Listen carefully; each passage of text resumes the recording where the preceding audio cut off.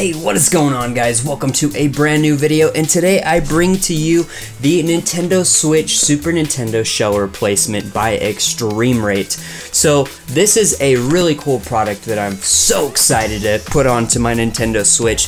So what it is, it's a shell replacement for the back of the Switch and for your Joy-Cons, and it really adds a cool Super Nintendo look and vibe to your otherwise bland Nintendo Switch. So thank you so much to Extreme Rate for sending this to me. So according to their Amazon page, it looks like it takes about 4 hours to assemble the Joy-Cons and the Nintendo Switch back. And it does come with all the tools you need. There is links in the description if you guys want to get a new shell and spice your Nintendo Switch up like I'm about to do. They say it takes about 4 hours or so. I don't know how long it's gonna take. I'm not a super big hardware guy, so.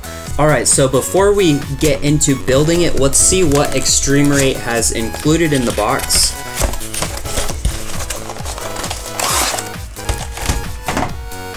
So, we get 2 layers of awesomeness here. So we get the actual back plate here that will go on the back of the Nintendo Switch. Gonna look way cooler than the traditional back plate, especially mine. As you can see in the light, it's kind of beat up. It also has a 1-year warranty sticker in the style of a Game Boy, which is really cool. So if you have defects or anything like that, it looks like got some good customer service here. That's always a really good thing to have when you're buying this kind of stuff. So thank you, Extreme Rate. Again, that's really cool of you. We get a series of buttons. So what is awesome about this is a lot of the Joy-Cons you get are like black buttons. So instead of having black buttons, you get purple style buttons, which is really cool. You get all the hardware that you would need to complete this project. I am really scared about this part, especially where that says 4 hours required. We do have this tool here. So it looks like we've got a couple of different screwdrivers here that we can we can plant into this tool, put into this tool, tighten it up, and we're good to go there. And then we have the actual Joy-Con controllers themselves. This is just so awesome. Alright, you guys, I'm gonna start with the easier side of things, which is the replacement plate. So there's gonna be a lot of screws I'm gonna have to take off here, so better now than ever, I guess.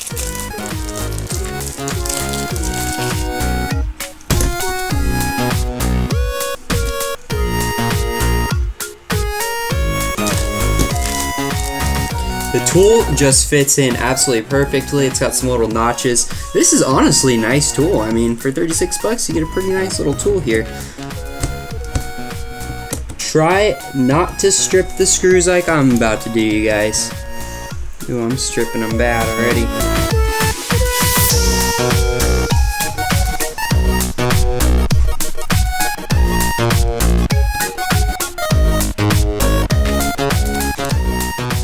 So you guys, this already got stripped. Make sure that you can't even get the screws out. So my screws will not come out. They are in there, and it broke the tool. And I need to get another tri-wing screwdriver. So I guess that concludes this video currently. I can't get this on until I can get a new tri-wing screwdriver, because the actual screwdriver is stripped. Yep. Alright, you guys, so I had to do a major cut in the video. I'm wearing a different t-shirt.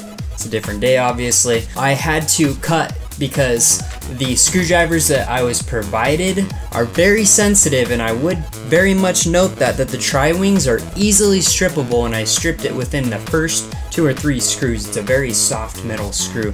So I'm gonna switch this up. Instead of putting it all together, I've already got it put together. As you can see, I did have to go out and get a new screwdriver kit. So I did go out and get the iFixit screwdriver kit, which I would highly recommend.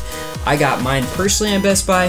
If you're gonna disassemble electronics, I mean, it's a very good thing to invest in. So I would definitely invest in that. So I went ahead and scrapped that whole sequence, and I decided just to talk about my experience with this case and putting it together, because I've got a few days using it. I was a little concerned because it's a soft touch plastic. It's a completely different material than the actual Joy-Cons and the Switch ship with. That comes with like a matte plastic.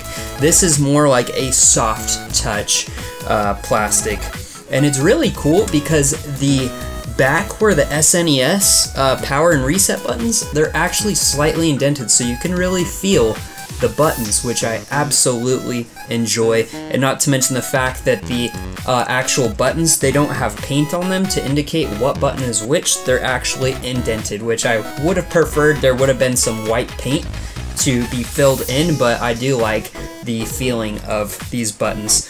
So let's jump into this, you guys. The Extreme Rate SNES shell replacement for the Nintendo Switch. Sorry this video is all over the place. It's been a pain in the butt, but not in a bad way, because I ended up being able to get the proper materials required. Now, if you're not like me, you're actually good at taking electronics apart, you might actually have a better chance at not stripping these poor little screws than I did. Luckily, Extreme Rate includes replacement screws for all of them, so if you need to, you can replace the screws very easily as you go, and you can also replace them with a screw that easily is adjusted with the Phillips head. So definitely would recommend that. And I also didn't know they were sending me the Extreme Rate SNES dock included. It's the same soft touch plastic, and honestly, you guys, I can't put this into words into a video. You just have to see it for yourself and feel it for yourself, but it has changed the way I feel when I'm holding my Switch. It is the weirdest phenomena,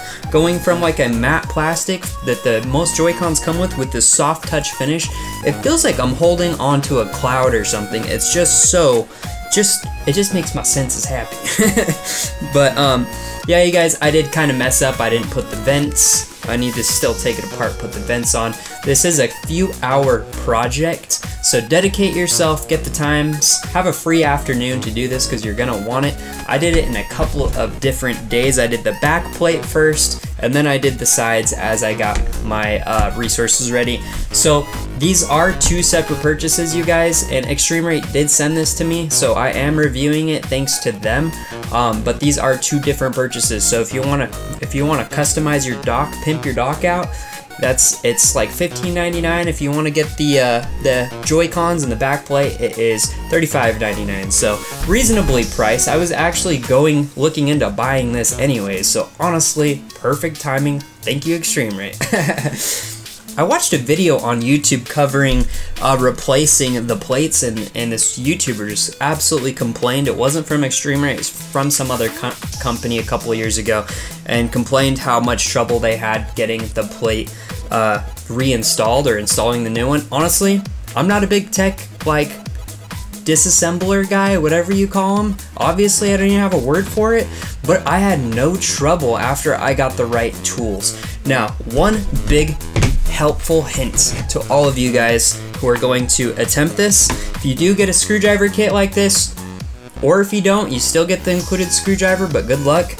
They have a really small flathead screwdriver in this kit that actually fits into the tri-wing screws even better than the tri-wing screwdrivers themselves. Now, they seem to get stripped pretty easily, and I had no problem getting even the stripped screws out with this little tiny flathead. So just a little helpful hint from one screw stripper to the other. And you know, I was looking into it, like rubber bands and all that kind of stuff, just to be able to get it in there. I was so scared I wasn't gonna be able to even make this video because I had stripped the screws before I even started like getting deep into this. But honestly, you guys, there are some intricate little ribbon cables you want to be aware of, and just be very gentle and delicate with these components because they are small.